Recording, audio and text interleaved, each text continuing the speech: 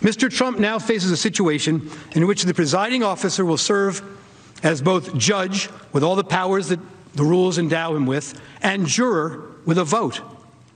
And beyond that, the presiding officer, although enjoying a lifelong honorable reputation, of course, has been Mr. Trump's vocal and adamant opponent throughout the Trump administration, and in fact, in the very matter on trial, the presiding officer respectfully already has publicly announced his fixed view, before hearing any argument or evidence, that Mr. Trump must be convicted on the article of impeachment before the Senate, and indeed that members in both parties have an obligation to vote to convict as well. Nowhere in this great country would any American, and certainly not this honorable presiding officer, consider this scenario to be consistent with any stretch of the American concept of due process and a fair trial, and certainly not even the appearance of either.